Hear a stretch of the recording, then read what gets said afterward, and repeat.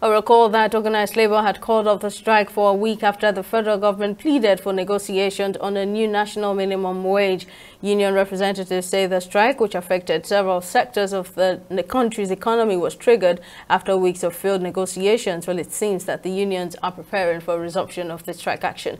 Public affairs analyst Fatunke joins me on the news to discuss this further. Thank you for your time, sir. Now, Labour has outrightly rejected all offers below its demand of 250,000 naira and has even threatened to resume its strike on Tuesday if the government fails to meet its demand. Is this a logical move considering the economic challenges in the country? Simasala, good evening, and thanks for having me. I would like to say clear cut, understandably, and I will take it from a different perspective before we go into the economics. The economics is there. We are being assailed from left, right, and center by insensate and insensitive elites and governance. Just is not making sense. I cannot be having a wound on my leg and you can help me with a little bit of a bandage. It doesn't help the cure. But not at the same time, you are supposed to give me a tetanus injection. You refuse to give me that tetanus injection, and then you still bind me to the Philistines. We are not showing good example. Yes, the economic realities that things are very, very expensive. Things are very, very hard. No doubt about it, you know.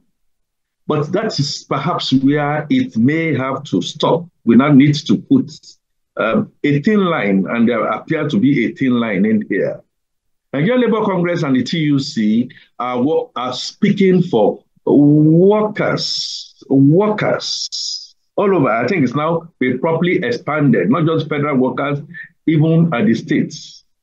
Now, if the states are saying they are incapable of paying, again, one may understand, but one will not understand the kind of ostentation that we begin to see, even while we are still trying to cook this. Well, 9 state governors buying SUVs for their legislators, a lot of shenanigans going up and down. It's vexatious. So let's get back to the economics.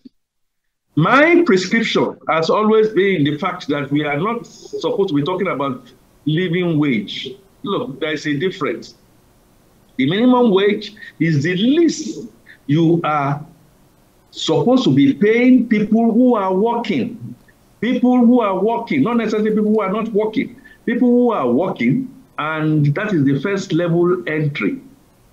If you do the maths, in reality, it comes to big numbers.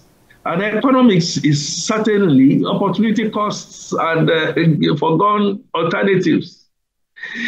I want to see situations where all tiers of government trim down cost of governance, especially when it comes to headcount labor costs.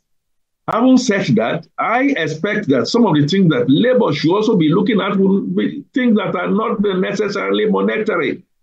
Can we, and I know we have been trying to push that for quite a while, can we now begin to now look for much more enduring things? Transportation subsidy? Can we be looking for education subsidy? Can we be looking for health subsidy? That is going to be much more encompassing and takes care of the whole lot. As I speak, I mentioned it to you, Simisola, and I was very clear. I can understand the pain and the angst of a people being deprived of the nebulous 250, and then you are taking 4 or 5 times. Very few people. I mean, it just does not make sense. But, you know, put together, companies are flying with their feet. Part of it is the unstable environment where you are going to be asking them to add that kind of quantum into their payroll. They cannot afford it. And the only other way will be to be job cuts and job losses. I think the labor has a right to go on strike.